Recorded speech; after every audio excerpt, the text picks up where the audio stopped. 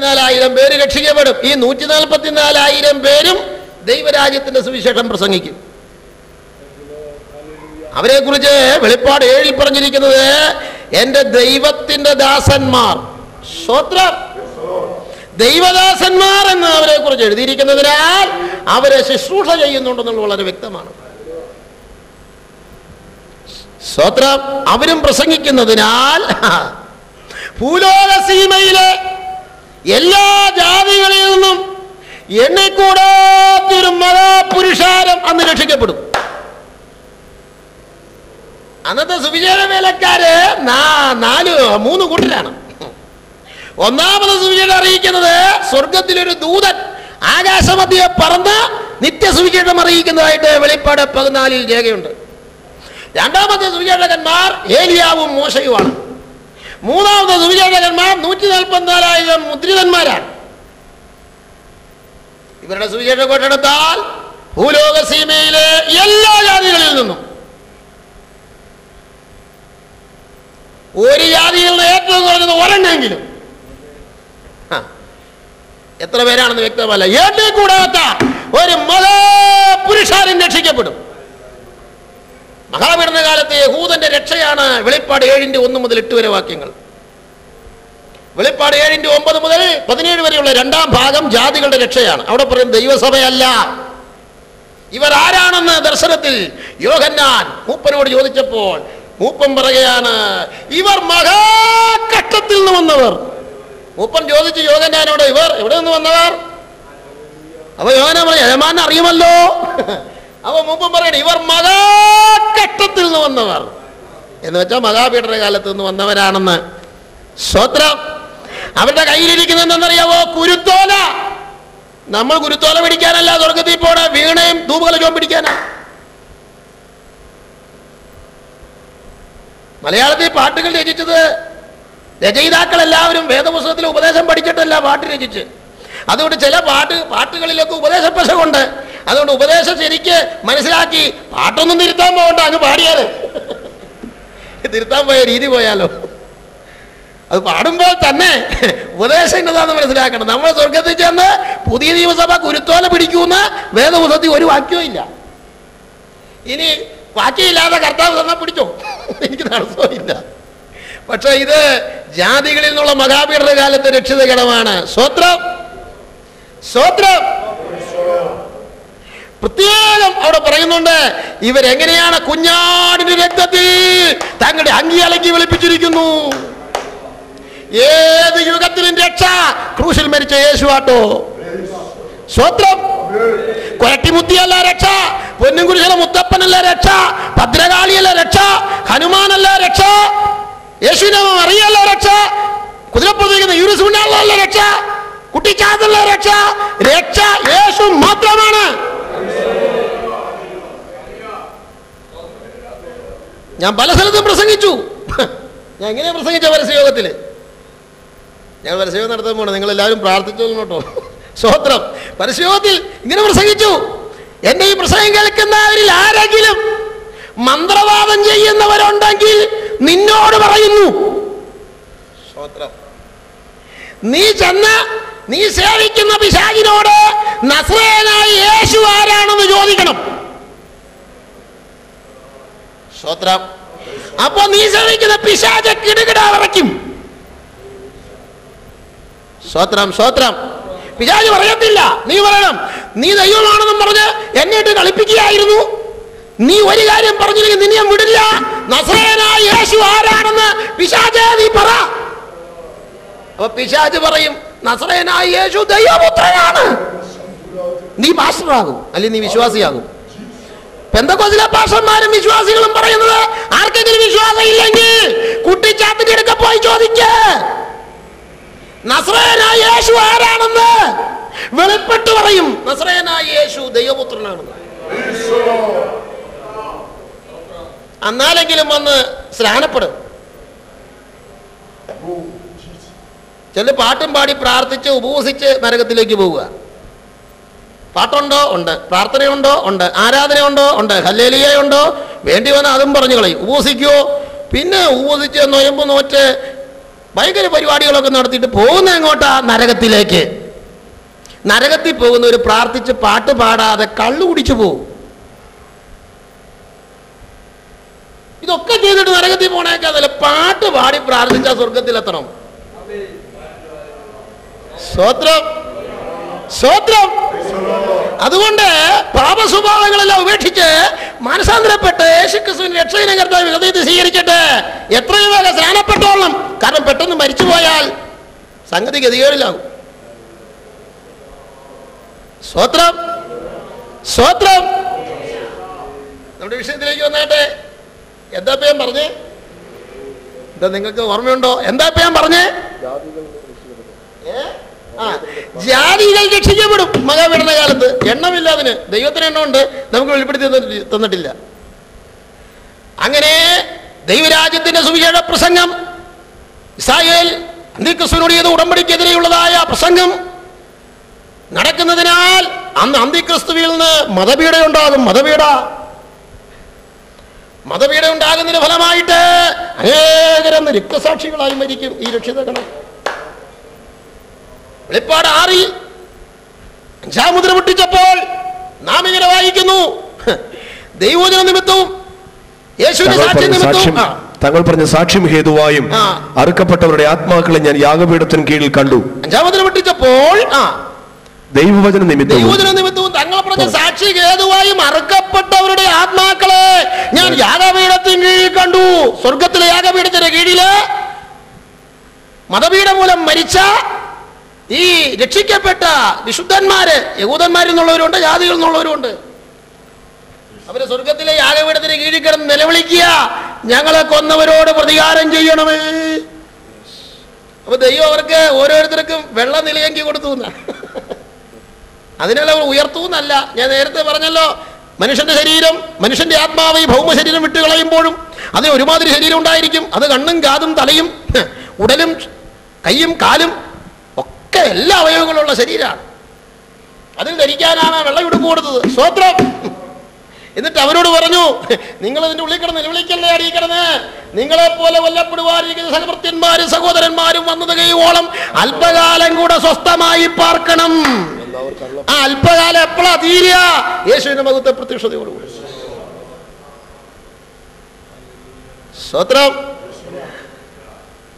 3.5 വർഷം കഴിയുമ്പോൾ, ആദ്യത്തെ 3.5 വർഷം കഴിയുമ്പോൾ സാക്ഷികളുടെ പ്രവചനകാലം അവസാനിക്കും. കാരണം വെളിപ്പാട് 11:3 വളരെ വ്യക്തമാണ്, 1260 ദിവസം പ്രവചിക്കും. അവരുടെ പ്രവചനകാലത്ത് മഴ പെയ്യാതുകൊണ്ടും ആകാശമടച്ചു കളവാൻ അവർക്ക് അധികാരമുണ്ട്. വെള്ളത്തെ രക്തമാക്കുവാനും ഇച്ഛിക്കുമ്പോഴൊക്കെയും സകലബാധ കൊണ്ട് ഭൂമിയെ ദണ്ഡിപ്പിക്കാനും അധികാരമുണ്ട്. 7-ാം വാക്യത്തിൽ വായിക്കുമ്പോൾ, ആദ്യത്തെ 3 വർഷങ്ങൾ കഴിയുമ്പോൾ അവർ തങ്ങളുടെ സാക്ഷ്യം തികച്ച ശേഷം ആഴത്തിൽ നിന്ന് കയറി വരുന്ന മൃഗം അവരോട് പടവെട്ടി അവരെ ജയിച്ച് കൊന്നുകളയും. ഞാൻ ദൈവമക്കളോട് ഉറപ്പ് പറയാം, ആരെല്ലാം നമ്മെ തല്ലിക്കൊല്ലുമെന്ന് പറഞ്ഞാലും സാക്ഷ്യം തികയാതെ ഒരു മുടി പറിക്കാൻ നിനക്ക് കഴിയില്ല. പിന്നെ നമ്മളെന്തിനാ പേടിക്കണേന്ന്? ചിലർ പറയും, നിന്നെ ഞാൻ ശരിയാക്കി കളയും. കുഞ്ഞേ, ഞങ്ങൾ അങ്ങോട്ട് ശരിയാക്കാൻ വരിക, നിന്നെ ശരിയാക്കാൻ എന്ന് വെച്ചാൽ കൊല്ലാനല്ല, ശരിയാക്കാൻ. നീ ഞങ്ങളെ ശരിയാക്കുമെന്ന് പറഞ്ഞാൽ ഞാൻ നിന്നോട് തുറന്നു പറയാം, ദൈവം ഞങ്ങളെ ഏൽപ്പിച്ചതായ വേല തീരാതെ ഞങ്ങളെ ഒന്നും ചെയ്യാൻ നിനക്ക് കഴിയത്തില്ല. പിന്നെ വേല തികഞ്ഞാ നീ ചെയ്യണ്ട, ദൈവം തന്നെ ഞങ്ങളെ അങ്ങോട്ട് കൊണ്ടുപോകും.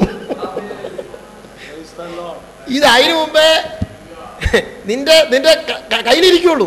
സ്വത്രം. ഇനി ദൈവത്തിന്റെ സമയമായാൽ നീ ഞങ്ങളെ കൊല്ലണ്ട, ദൈവം ഞങ്ങളെ വിളിച്ചു ചേർക്കും. ദൈവം ഞങ്ങളെ വിളിച്ച് ചേർക്കാതിരിക്കുന്ന സമയത്ത് നീ വന്ന് കൊന്നാൽ നീ സെൻട്രൽ ജയിലിൽ പോയി കിടന്നാൽ ഉണ്ട തിന്നിട്ട് വരും. നീ ഒന്നില്ലെങ്കിൽ ഞങ്ങൾ പോകും.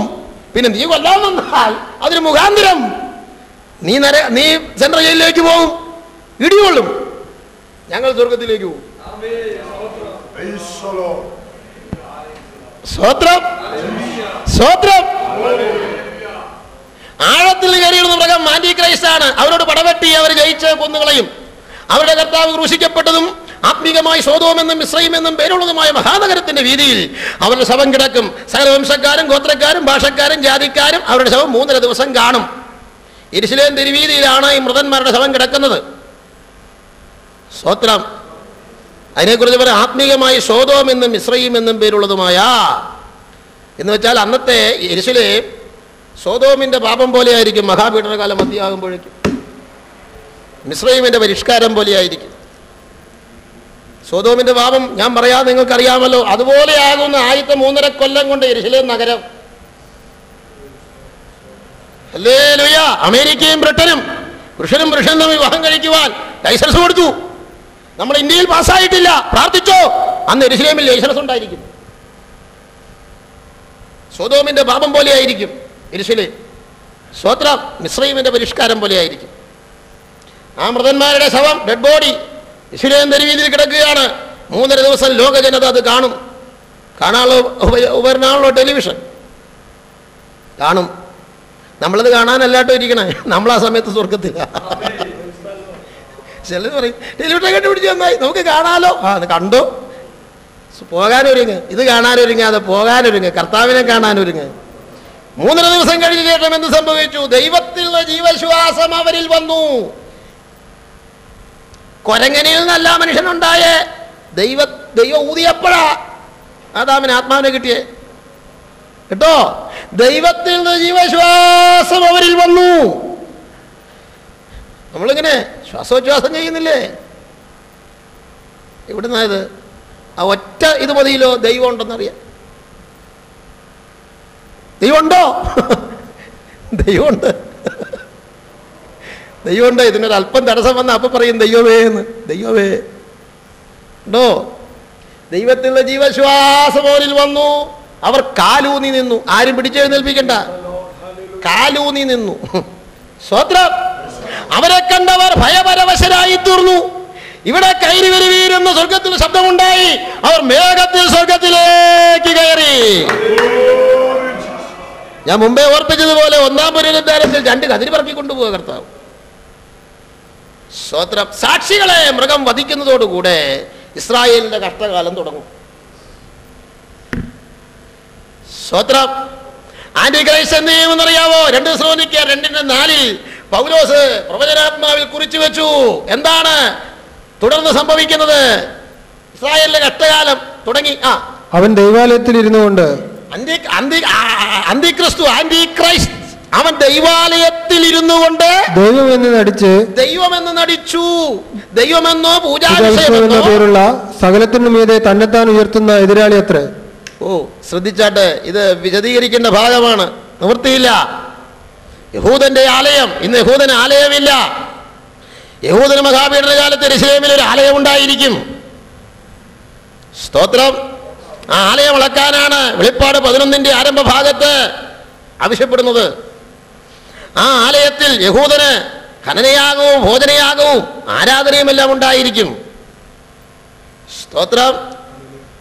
അവരുടെ ആലയത്തിന്റെ അടിസ്ഥാനം തൊരപ്പം മണ്ണെടുക്കണോണ്ട് അകത്ത് പോയി ഇട്ടിട്ടുണ്ടെന്ന് കേട്ടു.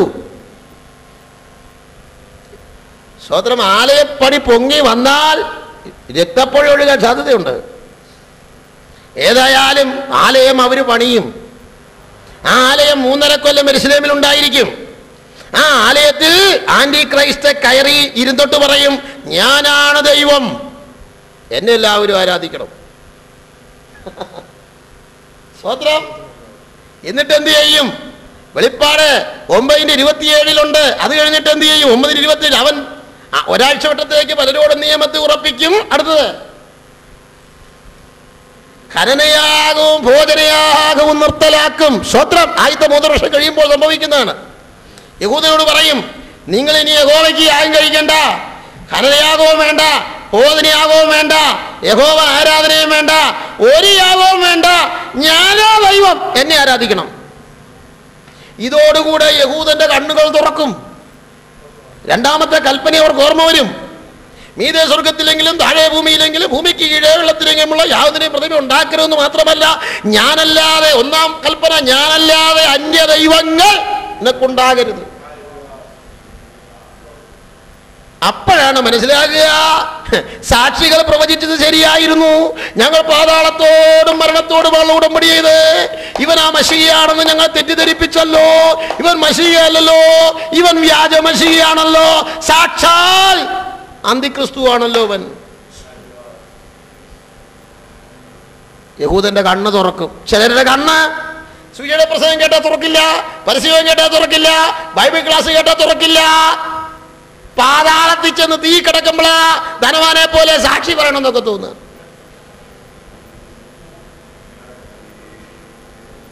ഈ യഹൂദനെ കണ്ട 3.5 കൊല്ലത്തേക്ക് തുറന്നില്ല, ഇപ്പൊ തുറന്നു. ചിലക്ക് ആരോഗ്യമുള്ള കാലത്ത് കണ്ണു തുറക്കില്ല, രക്ഷിക്കപ്പെടില്ല, ആവരണവുമില്ല, സ്നാനപ്പെടില്ല. പണമുള്ള കാലത്ത് രക്ഷിക്കപ്പെടില്ല, ആവരണവുമില്ല, സ്നാനപ്പെടില്ല. സൗന്ദര്യമുള്ള കാലത്ത് രക്ഷിക്കപ്പെടില്ല, ആവരണവുമില്ല, സ്നാനപ്പെടില്ല. പണവും പോയി, സൗന്ദര്യവും പോയി, ക്യാൻസർ വന്നവ പറയാ വീട്ടിൽ കൊണ്ടുപോയാ ഞാൻ സ്നാനപ്പെടും. 80 കിലോയാ, നടക്കാൻ പറ്റില്ല. ആരിതിനെ വെള്ളത്തിലിറക്കി മുക്കും. ആഗ്രഹം സാധിച്ചില്ല, ആശുപത്രി കിടന്ന് ചത്തു, മരിച്ചു എന്ന് ഞാൻ പറയണില്ല. വീടിന്റെ അടുത്ത് യോഗം വെച്ച് പാസ്റ്റർമാര് മൈക്ക് വെച്ച് കെട്ടി ഇടിവെട്ടോണം പ്രസംഗിച്ചതാ. അന്ന് യോഗം വേണ്ടായിരുന്നു, കൂട്ടവും വേണ്ടായിരുന്നു. ക്യാൻസർ വന്നവോ പറയാ അപ്പളാ കണ്ണു തുറന്നേ. കൃപയുടെ വാതിൽ അടഞ്ഞു.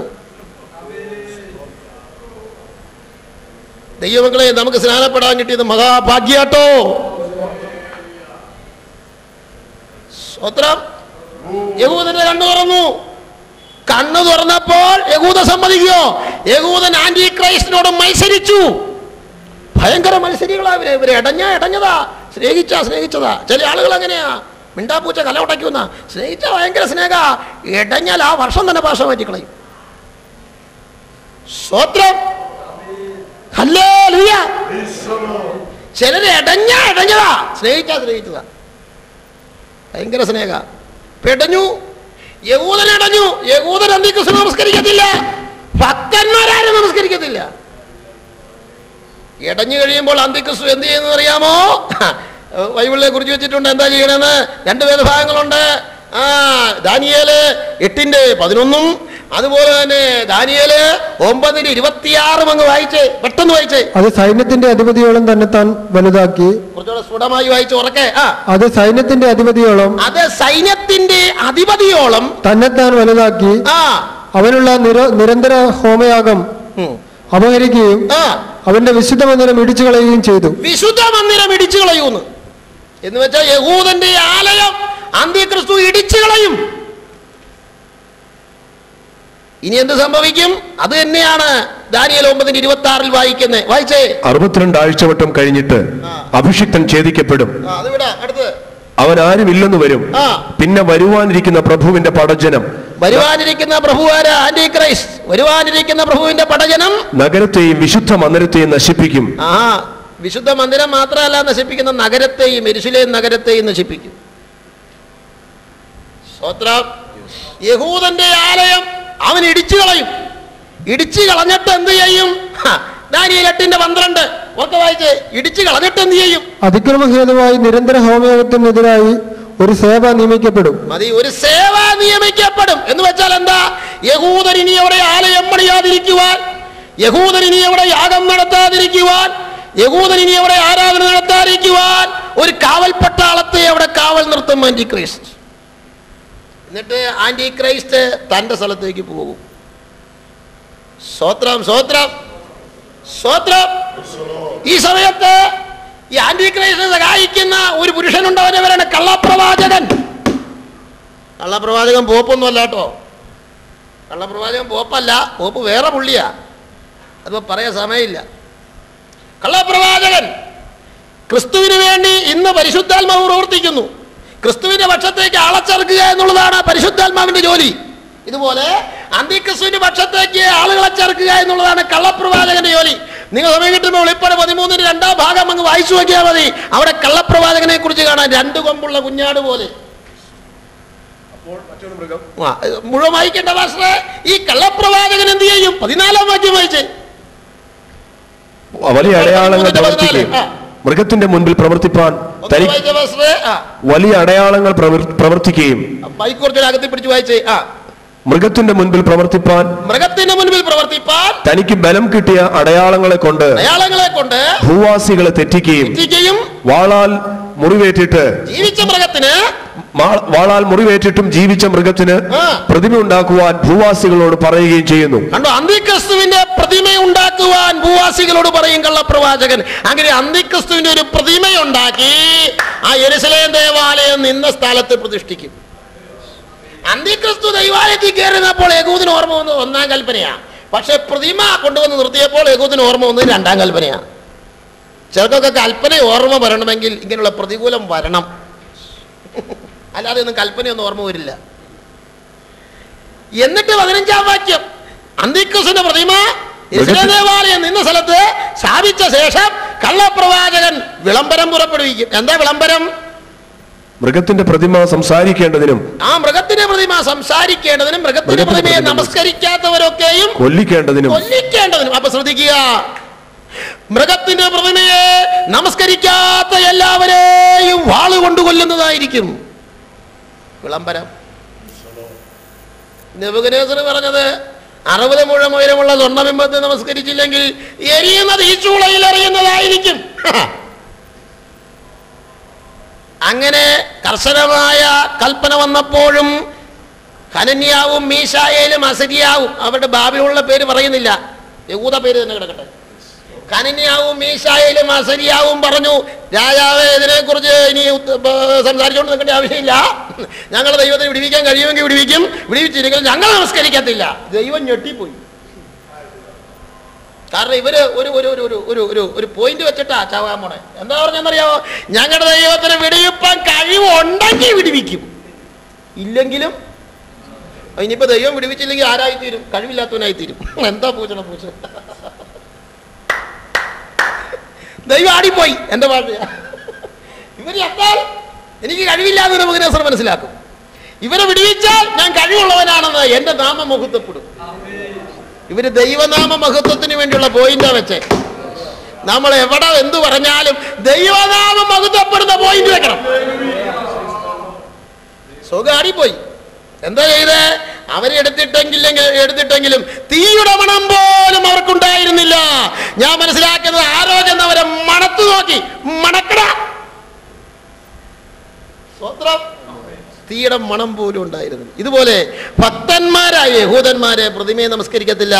വാളല്ല വെടിയുണ്ട നെഞ്ചത്തേക്കിടെ കയറിയാൽ അവര് നമസ്കരിക്കത്തില്ല.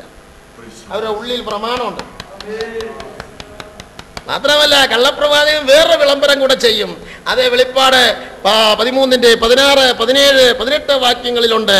അത് ചെറിയവരും വലിയവരും സമ്പന്നന്മാരും ദരിദ്രന്മാരും സഹോദരന്മാരും ദാസന്മാരുമായ എല്ലാവർക്കും വലങ്കൈമേലോ നെറ്റിയിലോ മുദ്ര കിട്ടുമാറും മൃഗത്തിന്റെ പേരിന്റെ സംഖ്യയായ മുദ്രയുള്ളവരല്ലാതെ വാങ്ങുകയോ വിൽക്കുകയോ ചെയ്യാൻ വഹിയാതെയുമാക്കുന്നു. ഇവിടെ ജ്ഞാനം കൊണ്ട് ആവശ്യം. ബുദ്ധിയുള്ളവൻ മൃഗത്തിന്റെ സംഖ്യ ഗണിക്കട്ടെ. അതൊരു മനുഷ്യന്റെ സംഖ്യ അത്രേ. അതിന്റെ സംഖ്യ 666 എന്ന സംഖ്യയോ അല്ലെങ്കിൽ മൃഗത്തിന്റെ പേരോ വലങ്കയിലോ നെറ്റിയിലോ മുദ്ര കുത്താത്തവർക്കാർക്കും വാങ്ങുകയോ വിൽക്കുകയോ ചെയ്യുവാൻ പാടില്ല എന്നുള്ള നിയമം ആഗോള വ്യാപകമായി കള്ളപ്രവാചകൻ നടപ്പിൽ വരുത്തുന്നത് മഹാപീഡനത്തിന് 3.5 കൊല്ലം കഴിഞ്ഞ ശേഷമാണ്. ഇന്നേ അത് വന്നു കഴിഞ്ഞു സംഖ്യ. പക്ഷെ ഇപ്പോഴെങ്കിലും ആഗോള വ്യാപകമാകത്തില്ല. ആഗോള വ്യാപകമാകണമെങ്കിൽ നമ്മൾ ഇവിടുന്ന് പോയി 3.5 കൊല്ലോടെ കഴിയണമെന്ന്. അപ്പോഴേക്കും ഇതെല്ലാം ശരിയായി വരത്തുള്ളൂ. അതുകൊണ്ട് നമ്മൾ ആരും അത് കണ്ട് ഭയപ്പെടണ്ട കേട്ടോ. 666 മുദ്ര കുത്തേണ്ടി വരുമല്ലോ എന്ന് വിചാരിച്ച് നമ്മളാരും ഭയപ്പെടണ്ട. നമ്മുടെ കാലത്തല്ല ഇത്. ഇപ്പോൾ ഇത് വന്നുകൊണ്ടിരിക്കുക. ഇത് ഒരുങ്ങണ്ടേ? ലോകം അതിനു വേണ്ടി ഒന്ന് ഒരുക്കപ്പെടണ്ടേ? അല്ലാതെ പെട്ടെന്ന് നിയമം കൊണ്ടുവന്നാൽ ഇത് നടപ്പിലാക്കാൻ പറ്റില്ല. അതുകൊണ്ട് നിയമം വരാൻ വേണ്ടി ലോക ജനത ഇന്ന് ഒരുങ്ങിക്കൊണ്ടിരിക്കുമ്പോൾ നമ്മൾ മനസ്സിലാക്കിക്കോളാം, കാഹളം കേൾക്കാറായി. കാത്തിരിക്കുന്നവരെ ഓർത്ത് ഞാൻ ദൈവത്തെ സ്തുതിക്കുന്നു.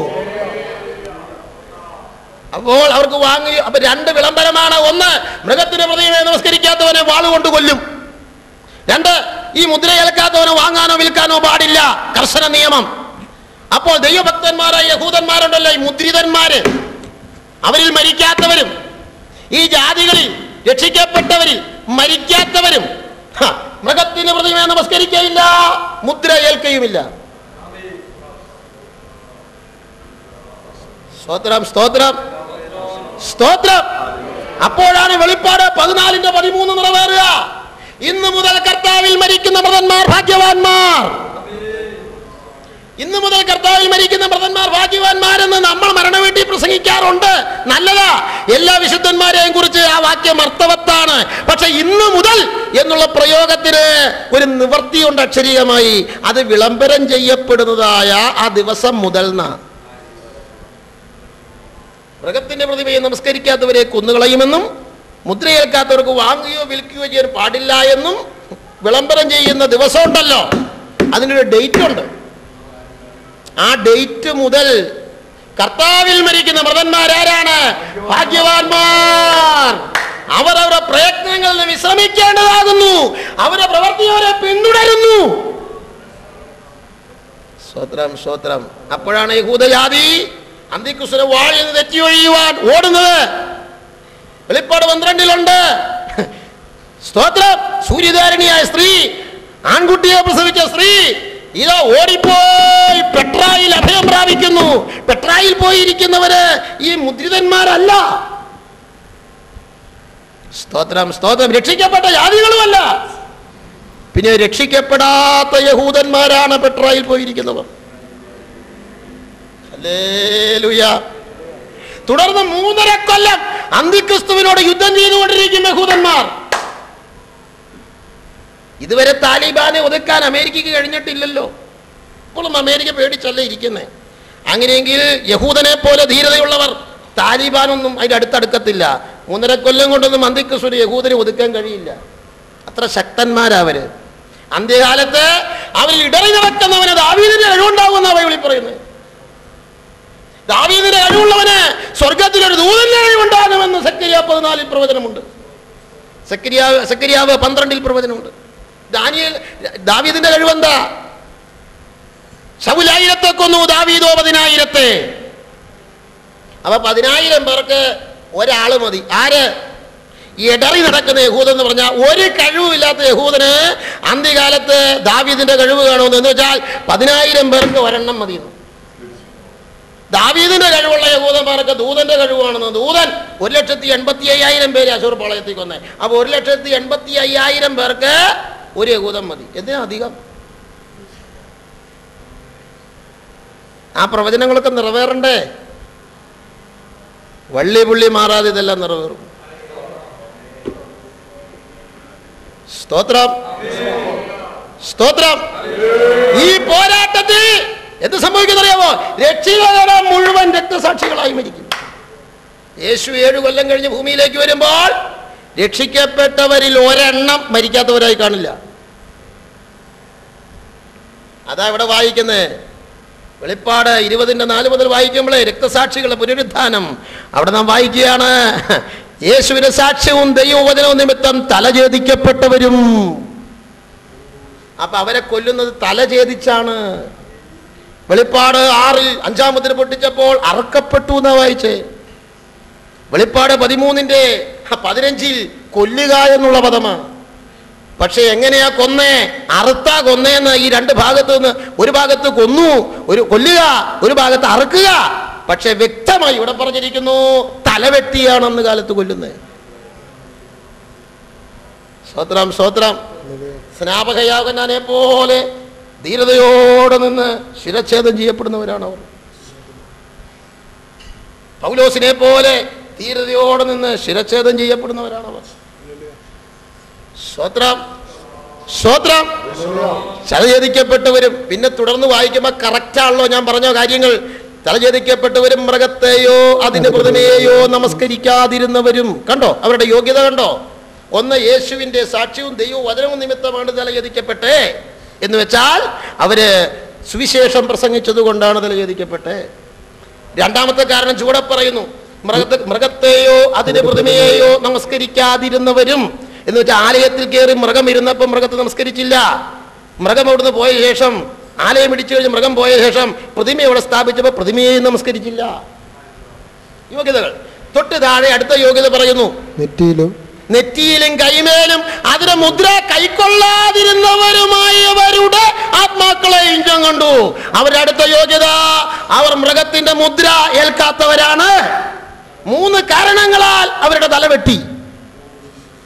ഒന്നാമത്തെ കാരണം ദൈവരാജ്യത്തിന്റെ സുവിശേഷം പ്രസംഗിച്ചു.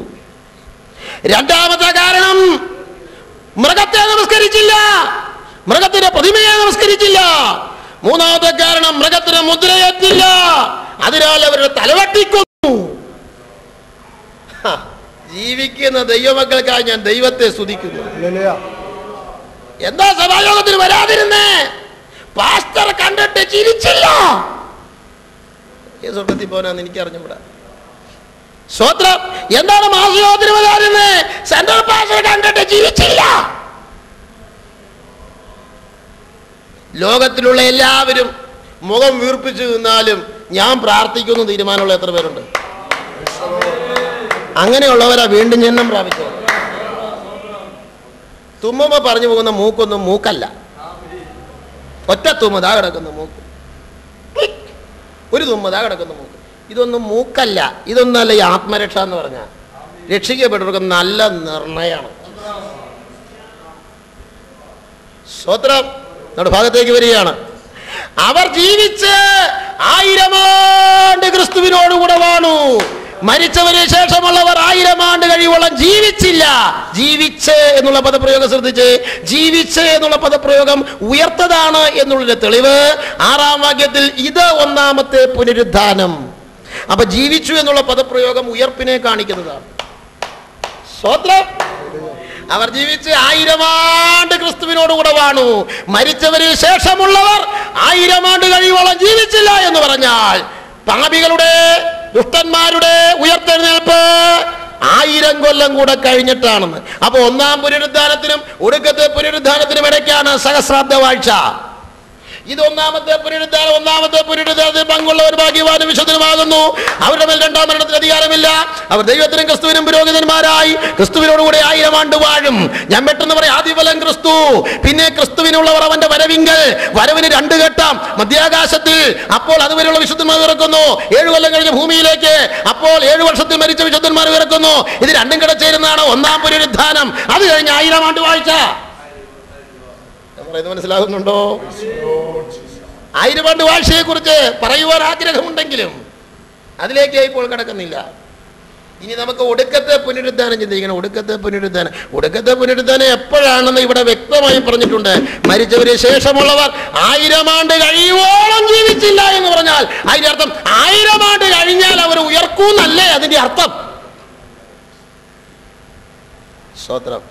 അപ്പൊ നമ്മുടെ അയൽപക്കത്ത് നിന്ന് യേശുക്രിസ്തുവിനെ കൂടാതെ മരിച്ചു പോകുന്ന, രക്ഷിക്കപ്പെട്ട് സ്നാനപ്പെട്ട് ദൈവത്തിന് വേണ്ടി വേർതിരിയപ്പെടാതെ ദൈവത്തിന് ജീവിക്കാതെ മരിച്ചു പോകുന്ന നമ്മുടെ ബന്ധുമിത്രാദികളും നമ്മുടെ അയൽവാസികളും സകല മനുഷ്യരും ഉയർക്കണമെങ്കിൽ ഇന്ന് യേശു വന്നാൽ 1007 വർഷോടെ കഴിയണം. 7 വർഷത്തെ മഹാപീഡനവും 1000 കൊല്ലത്തെ സഹസ്രാബ്ദവും കഴിഞ്ഞാലേ അവർക്ക് ഉയർക്കാൻ പറ്റുള്ളൂ. സ്തോത്രം. ഒടുക്കത്തെ പുനരുദ്ധാനം 1000 വർഷത്തെ സഹസ്രാബ്ദ വാഴ്ച അങ്ങ് കഴിഞ്ഞ് സാത്താനെ തടവിൽ നഴിച്ചു വിടുന്നു. വെളിപ്പാട് 7 മുതൽ 10 വരെ. 1000 ആണ്ടിൽ വീണ്ടും ജനിക്കാത്ത ജാതികളെ വശീകരിച്ച് സാത്താൻ നടത്തുന്ന അന്തിമ പോരാട്ടമാണ് ഗോഗ് മാഗോഗ് യുദ്ധം. അതിൽ പങ്കെടുക്കുന്ന എല്ലാ പാപികളെയും ആകാശത്ത് നിന്ന് തീയിറക്കി ദൈവം ദഹിപ്പിച്ചു കളയും, സൊദോം ഗൊമോറയിൽ ചെയ്തതുപോലെ. എന്നാൽ യുദ്ധത്തിന് പങ്കെടുക്കാത്ത ദുഷ്ടന്മാർ ലോകത്തിൽ ഉണ്ടായിരിക്കും. അവരെ എന്ത് ചെയ്യുമെന്ന് മത്തായി സുവിശേഷം 13-ാം അധ്യായത്തിൻ്റെ അവസാന ഭാഗത്തുണ്ട്. ദൈവം ദൂതന്മാരെ അയക്കും. അവർ നീതിമാന്മാരുടെ ഇടയിൽ നിന്ന് ദുഷ്ടന്മാരെ വേർതിരിച്ച് തീച്ചൂളയിലിട്ട് കളയും. അങ്ങനെ ജീവിച്ചിരിക്കുന്ന ദുഷ്ടന്മാരെ പെറുക്കിയെടുത്ത് നേരെ നരകത്തിലേക്ക് തള്ളും. അതുകൊണ്ട് സഹസ്രാബ്ദം അവസാനിക്കുമ്പോൾ ജീവനോടെ ഒരു ഒറ്റ ദുഷ്ടൻ കാണില്ല. ദുഷ്ടന്മാരെല്ലാവരും ഭൂമുഖത്തു നിന്ന് പോയിരിക്കും. പിന്നെ ജീവനോടെയുള്ള നീതിമാന്മാർ മാത്രമേ കാണുള്ളൂ. വിശദീകരിക്കുന്നില്ല. അവരെയും കൊണ്ട് കർത്താവും വിശുദ്ധന്മാരും സ്തോത്രം ഈ ഭൗമണ്ഡലത്തെ വിട്ട് മറ്റൊരു മണ്ഡലത്തിലേക്ക് മാറും. സഭയും പഴയ നിയമവിശുദ്ധന്മാരും പീഡനകാല രക്ഷിത ഗണവും കർത്താവും പിതാവിൻ്റെ ഗ്രഹത്തിലേക്ക് പോകും.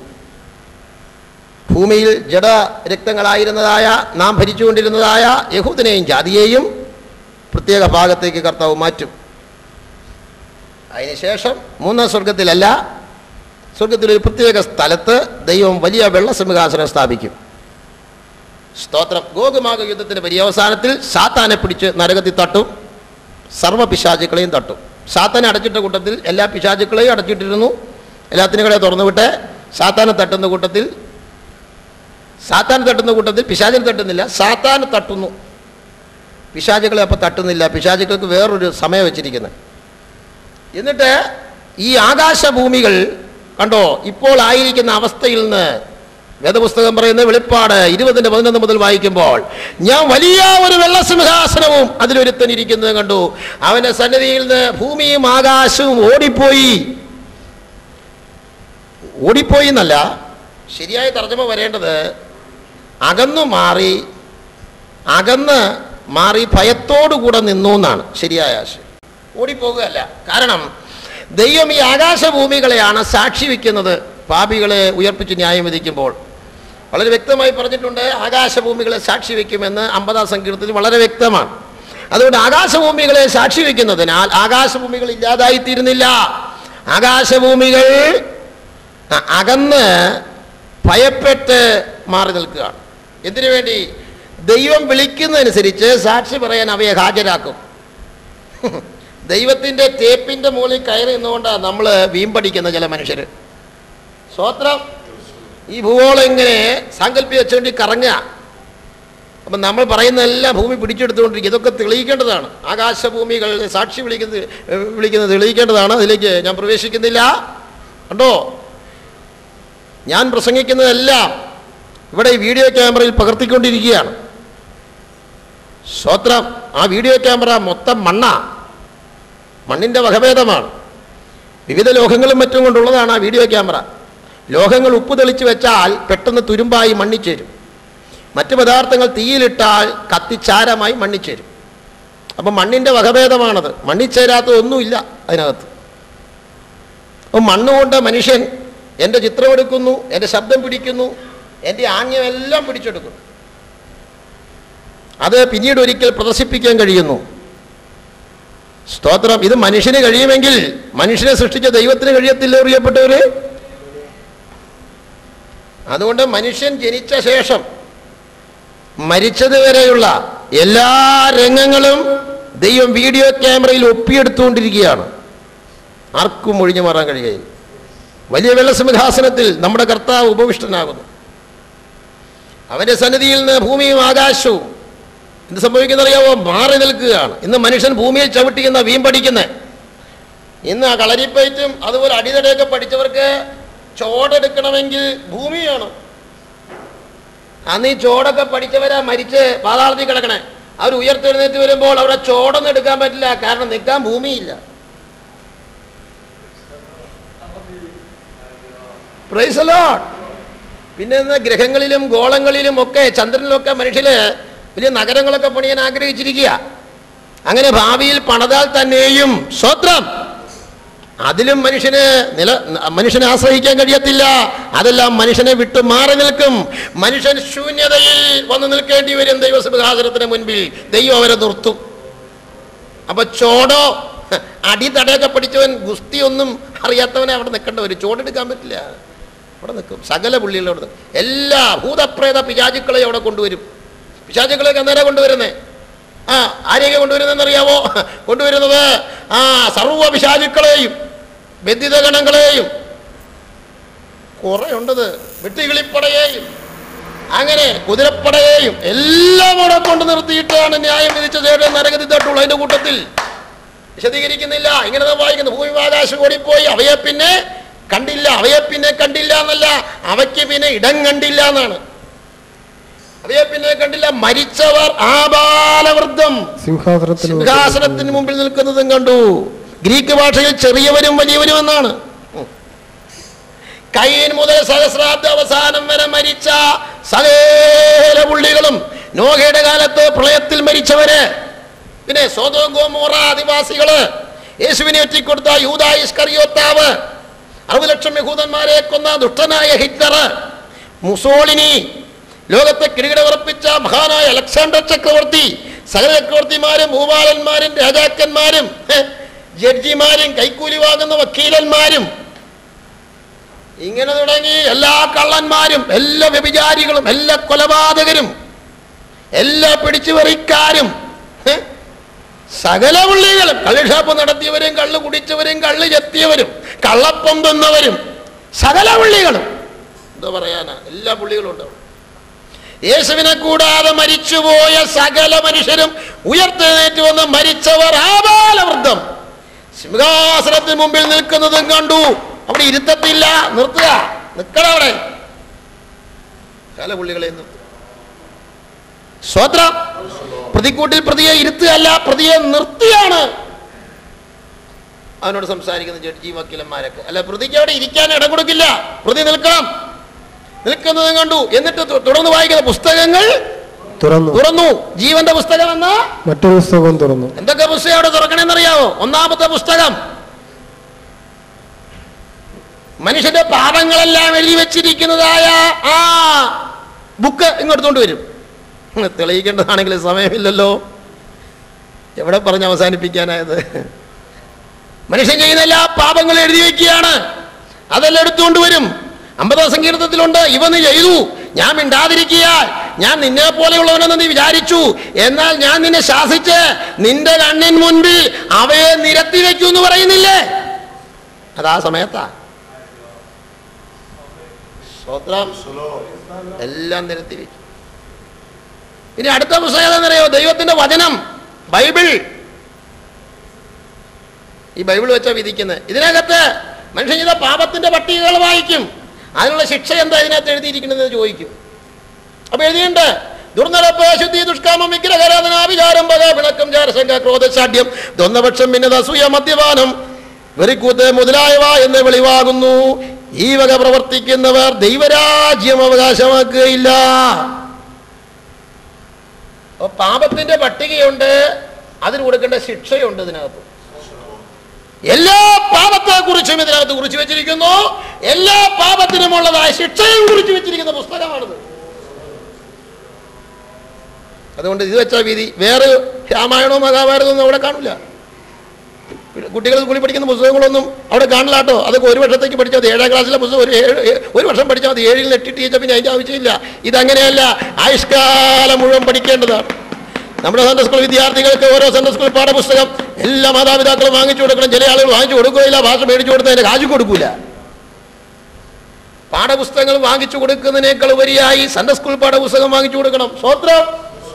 ബൈബിൾ വാങ്ങിച്ചു കൊടുക്കണം, നല്ല ബൈബിളുകൾ. സ്വത്രം. കുട്ടികൾ ഇത് വായിച്ചോ എന്ന് അന്വേഷിച്ചാൽ നല്ലതാ. വായിപ്പിക്കണം മാതാപിതാക്കൾ. അച്ഛൻ ജോലിക്ക് പോയി, അമ്മാമ്മ വീട്ടിലുണ്ടല്ലോ, വായിപ്പിക്കണം. അതിനാ വായിപ്പിക്കുന്ന നേരത്തെ കൊച്ചു പറയരുത് മമ്മി വായിച്ചില്ലല്ലോ എന്ന് പറയരുത്. മമ്മി ആദ്യം വായിക്കണം. ബാലൻ നടക്കേണ്ടുന്ന വഴിയിൽ അവനെ അഭ്യസിപ്പിക്കുക. നടക്കേണ്ടുന്ന വഴിയാ, നടക്കുന്ന വഴിയിൽ അഭ്യസിപ്പിക്കരുത്. ഇന്ന് ചില ബാലന്മാരെ അഭ്യസിപ്പിക്കുന്നത് നടക്കേണ്ടുന്ന വഴിയിലല്ല, നടക്കുന്ന വഴിയിൽ. എന്താ നടക്കുന്ന വഴി? വലിയ പത്തിലും പിടിച്ചോണ്ട് നിൽക്കുക റോഡിൽ, പിന്നെ അടിക്കാൻ. പന്ത് കളിയാ. ഞങ്ങളൊക്കെ പരിശോധന പോകുമ്പോൾ കുട്ടികൾ പിടിച്ചാൽ മാറിപ്പോക്കോളാം. ഇവനെ അടിക്കുന്നതിന് കൈ നീട്ടു നമ്മുടെ പെടലേക്ക് ഉണ്ടാകും. കുട്ടികൾക്കൊക്കെ ഇതൊക്കെ മേടിച്ചു കൊടുക്കണേ. കുഞ്ഞേ, നീ ഇതൊക്കെ മേടിച്ചു കൊടുക്കല്ലേ. സ്വത്രം. ദൈവം തന്നിരിക്കുന്ന പണം ഇതൊന്നും മേടിച്ചു കൊടുക്കാനല്ല. എന്നെ കുറിച്ച് ദൈവനോട് ക്ഷമിക്കട്ടെ. ഇതുവരെ എൻ്റെ കുഞ്ഞുങ്ങൾക്ക് ഒരു കളിപ്പാട്ടം കാശ് കൊടുത്ത് ഞാൻ മേടിച്ചു കൊടുത്തിട്ടില്ല. ഒരു ബലൂൺ പോലും മേടിച്ചു കൊടുത്തിട്ടില്ല. സ്വത്രം. എന്താ കാരണം? കൊച്ചുങ്ങളെ സ്നേഹിക്കാത്തതുകൊണ്ടല്ല. സുജീവിതയ്ക്ക് ഇറങ്ങിയിട്ട് കർത്താവ് എനിക്ക് തന്ന പൈസ കൊച്ചിന് ബലൂൺ മേടിക്കാനല്ല, ഞെക്കുമ്പോൾ കുരയ്ക്കുന്ന പട്ടീനെ മേടിക്കാനുള്ളതല്ല. ദൈവനാമത്തിൽ കിട്ടിയ പൈസയെ ഞെക്കുമ്പോൾ കുരയ്ക്കുന്ന പട്ടി രൂപ എത്രയാ? 75. പിന്നെ എന്തെല്ലാം സൈസ് സാധനങ്ങളാണ് മേടിക്കണത്. ദൈവത്തോട് നാം കണക്ക് പറയേണ്ടി വരും. എനിക്ക് കണക്ക് പറയാൻ വയ്യാത്തതുകൊണ്ട് മേടിക്കാതിരിക്കാം. മേടിച്ചവരൊക്കെ കണക്ക് പറയണം, എല്ലാവരും കണക്ക് പറയണം. എത്രയാ സീട്ടി? 500 രൂപ. ദശാംശം കൊടുത്തു. എത്ര കൊടുത്തേ? 500-ന് എത്ര ദശാംശം കൊടുത്ത്? 25 രൂപ. ദശാംശം അല്ല. സ്തോത്രം. 25 രൂപ ദൈവത്തിന് വേണ്ടി കൊടുത്തിട്ടുണ്ട്. ബാക്കി 500-ൽ 475 എന്ത് ചെയ്തു? ദൈവം ചോദിക്കുക. അപ്പൊ എന്ത് ചെയ്തു? ഒറ്റയ്ക്ക് ഹോട്ടലിൽ കയറി പൊറോട്ട ഇറച്ചി 150 രൂപയ്ക്ക് തിന്നു. ഭയങ്കര വയറൻ. ബാക്കി എന്ത് ചെയ്തു? കൊച്ചിനെ ഞെക്കുമ്പോൾ ഒരു പട്ടീനെ മേടിച്ചു. പിന്നെ എന്ത് ചെയ്തു? പിന്നെ വലതും മേടിച്ചു. അങ്ങനെ അനാവശ്യമായി പണം ചെലവഴിച്ചു. സ്വത്രം. 500 രൂപ കിട്ടിക്കഴിഞ്ഞാണ്ടല്ലോ ആദ്യം 50 രൂപ പാസ്റ്റർ കൈ. ഇവിടുത്തെ കാര്യം എനിക്ക് അറിഞ്ഞുകൂടാട്ടോ, ഞാൻ ബൈബിളിലത്തെ കാര്യം പറയണം. ഈ പാസ്റ്ററൊന്നും എന്നോട് പറഞ്ഞിട്ടില്ല. അതുകൊണ്ട് നിങ്ങളാരും എന്നോടും വിഷമിക്കരുത്, ഇവിടുത്തെ പാസ്റ്ററോട് ആരോടും വിഷമിക്കരുത്. രസാവഹമായി ഇതങ്ങ് അയവിറക്കിയാട്ടെ. 500 രൂപ കിട്ടിയാൽ 50 രൂപ പാസ്റ്ററായി കൊണ്ടുവന്ന് കൊടുക്കുക. പിന്നെ 450 രൂപയ്ക്ക് വേണം നമ്മുടെ സ്തോത്ര കാഴ്ചകളിലും ബാക്കി സർവ്വ ഇടപാടും ഈ 450 രൂപയിൽ നിന്നായിരിക്കണം. സ്തോത്രം. അപ്പോൾ എനിക്ക് ഏറെക്കുറെ മനസ്സിലായി. അപ്പോൾ ശ്രദ്ധിച്ച്, അങ്ങനെ സകല പുള്ളികളെ ഇവിടെ കൊണ്ടുവന്ന് നിർത്തിയിരിക്കുക. നമ്മുടെ കാര്യമല്ല ഇവിടുത്തെ, എങ്കിലും അങ്ങനെ കയറി വന്നപ്പോൾ പറഞ്ഞതാ ദൈവവചനം. അടുത്ത പുസ്തകം എന്താ പറയുക? ജീവന്റെ പുസ്തകം, ജീവപുസ്തകം. കാരണം അവരുടെ പേര് ഇതിനകത്ത് ഇല്ല എന്ന് കാണിക്കണ്ടേ? ഏത് പുസ്തകത്തിൽ? ജീവപുസ്തകത്തിൽ ദുഷ്ടന്മാരുടെ പേരില്ല എന്ന് കാണിക്കണ്ടേ? അതിനുവേണ്ടി തുറക്കപ്പെടണം. അത്രയേ പറയാൻ സമയമുള്ളൂ. പുസ്തകങ്ങൾ തുറന്നു. പിന്നെ പ്രത്യേകം എടുത്തു പറയാ, ജീവന്റെ പുസ്തകം എന്നാ മറ്റൊരു പുസ്തകവും തുറന്നു. പുസ്തകങ്ങളിൽ എഴുതിയിരുന്നതിന് ഒത്തവണ്ണം മരിച്ചവർക്ക് അവരുടെ പ്രവർത്തികൾക്കടുത്ത് ന്യായവിധി ഉണ്ടായി. അപ്പോൾ അവനവന്റെ പ്രവർത്തിക്കടുത്താണ് ഉയർപ്പിച്ച ശേഷം ദൈവം ന്യായം വിധിക്കുക. അച്ഛാ മരിച്ച ശേഷം മകൻ കുർബാന ഇല്ലിച്ചതുകൊണ്ട് അച്ഛായൊരു ഗുണവും ഇല്ല, മകനും ഒരു ഗുണവും ഇല്ല. ഗുണം വേറൊരാൾക്കുണ്ട്, അത് ഞാൻ ഇപ്പൊ പറയുന്നുമില്ല. സ്നേഹിതരെ, കാഞ്ഞിരക്കുരു കുഴിച്ചിട്ടിട്ട് പ്രാർത്ഥിച്ചാൽ മൂവാണ്ടം മാവ് മുളയ്ക്കുവോ? എല്ലാവരും പറയും ഇല്ല. അതാ അമ്മച്ചി ഞാനും പറയണേ, പാവിയെ കുഴിച്ചിട്ടിട്ട് പ്രാർത്ഥിച്ചാൽ വിശുദ്ധൻ ഉയർക്കത്തില്ലെന്ന്. വിശുദ്ധനെ കുഴിച്ചിട്ടാ പ്രാർത്ഥിക്കേണ്ട, വിശുദ്ധൻ ഉയർക്കും. പാവിയെ കുഴിച്ചിട്ടാലും പ്രാർത്ഥിക്കേണ്ട, പാവി ഉയർക്കും അതിന്റെ സമയത്ത്. എന്താണോ കുഴിച്ചിട്ട് അത് കിളിക്കത്തുള്ളൂ. സ്വത്രം, സ്വത്രം. നീ വിതയ്ക്കുന്നതോ ഉണ്ടാകുവാനുള്ള ശരീരമല്ല, ഗോതമ്പിന്റെയോ മറ്റു വല്ലതിന്റെയോ വെറും മണിയത്ര വിതയ്ക്കുന്നത്.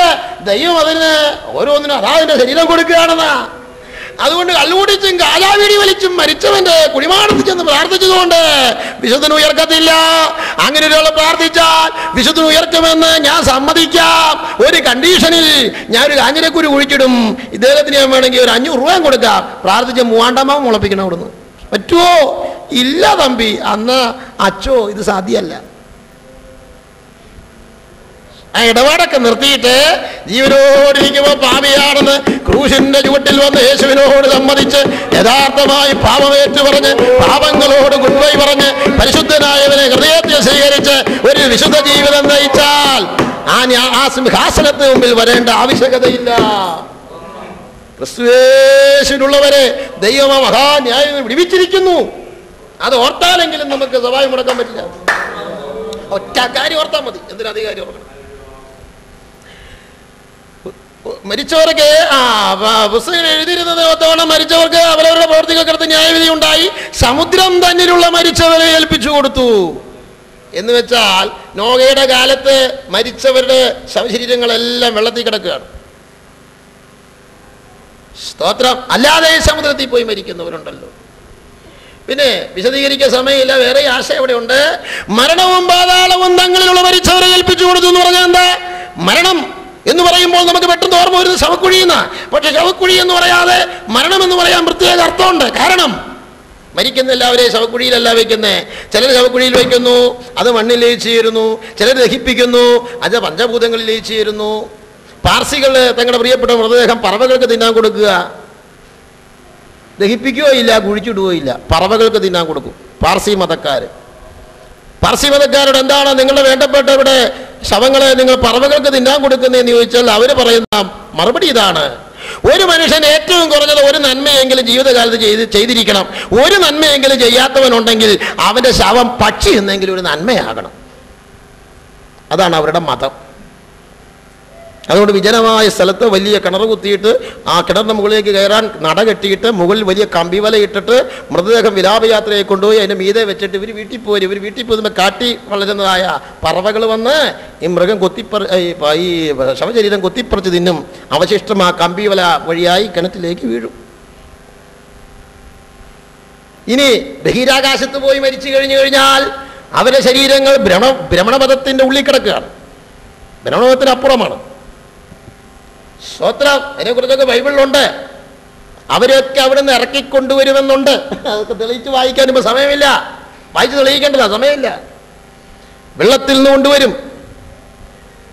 പിന്നെ ഭ്രമണപഥത്തിനപ്പുറത്തു നിന്ന് കൊണ്ടുവരും. പിന്നെ മണ്ണിൽ നിന്ന് കൊണ്ടുവരും. പഞ്ചഭൂതങ്ങളിൽ നിന്ന് കൊണ്ടുവരും.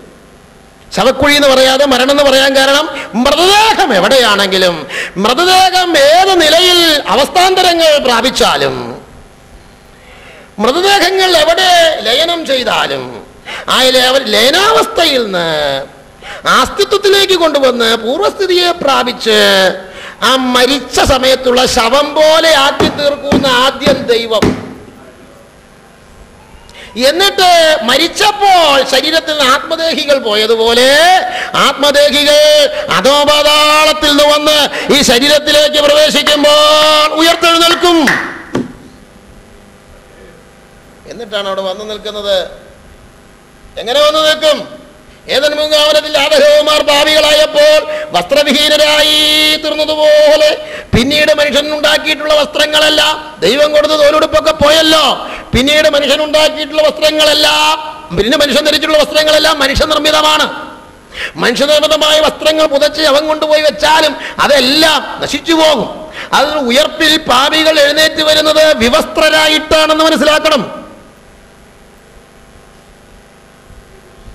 നമ്മുടെ ഉയർപ്പിലോ നമ്മൾ വസ്ത്രരഹിതരായിട്ടല്ല വരുന്നേ. 110 സങ്കീർത്തനത്തിൽ പ്രവചനമുണ്ട്. നിന്റെ സേനാ ദിവസത്തിൽ നിന്റെ ജനം നിനക്ക് സ്വമേധാദാനമായിരിക്കുന്നു. വിശുദ്ധ വസ്ത്രാലങ്കാരത്തോടുകൂടെ ഉഷസിന്റെ ഉദരത്തിൽ യുവാക്കളായ മഞ്ഞ് നിനക്ക് വരുന്നു. നമ്മൾ രക്ഷിക്കപ്പെട്ട് ആത്മീയ വസ്ത്രമാകുന്ന രക്ഷാവസ്ത്രം നീതിയുടെ അങ്കി ധരിച്ചവരാകയാൽ ഉയർപ്പിൽ നമുക്ക് തേജസ്സിന്റെ അങ്കിയുണ്ട്. പക്ഷെ പാപികൾക്ക് വസ്ത്രമില്ലെന്ന്. ഭയങ്കര പോലീസ് സ്റ്റേഷനിൽ ഒരു കുറ്റവാളിയെ കൊണ്ടുചെന്നാൽ ആദ്യം അവരെന്താ ചെയ്യുന്നേ? ഒരേ പാൻ്റ് എന്ന് പറയും, ഒരേ ഷർട്ട്.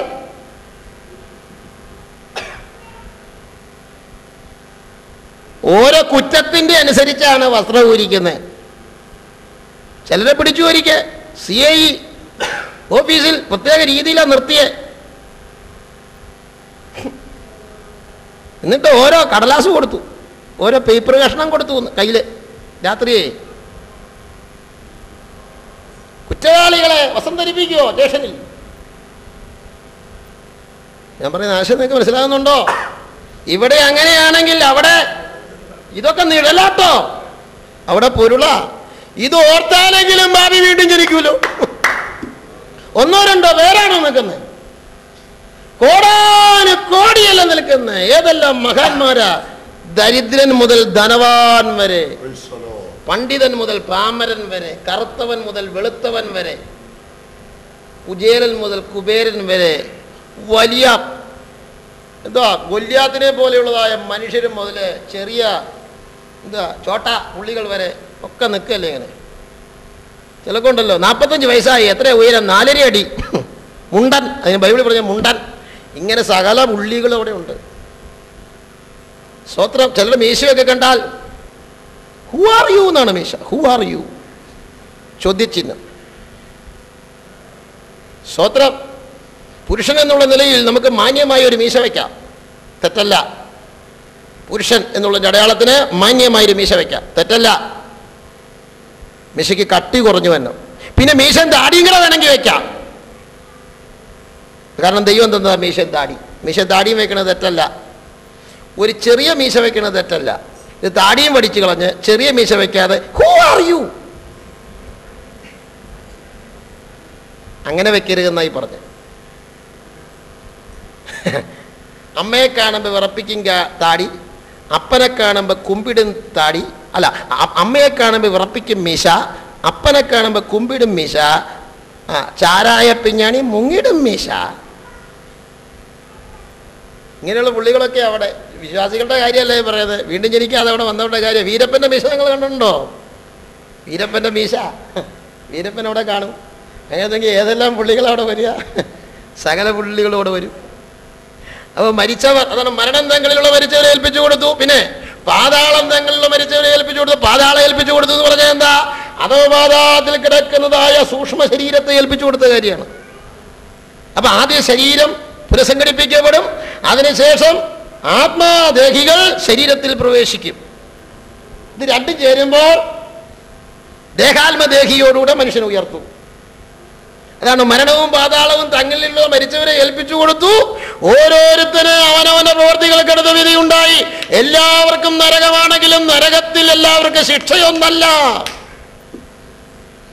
കർത്താവ് പറഞ്ഞിട്ടുണ്ട്, സ്തോത്രം, സുവിശേഷത്തിലുണ്ട്, നിങ്ങൾക്ക് സഹിക്കാവതാകും. കവർന്നഭൂമിനോടൊക്കെ പറയുന്നുണ്ട്, ചിലരെ അപേക്ഷിച്ച് അവർക്ക് സഹിക്കാവതാകും.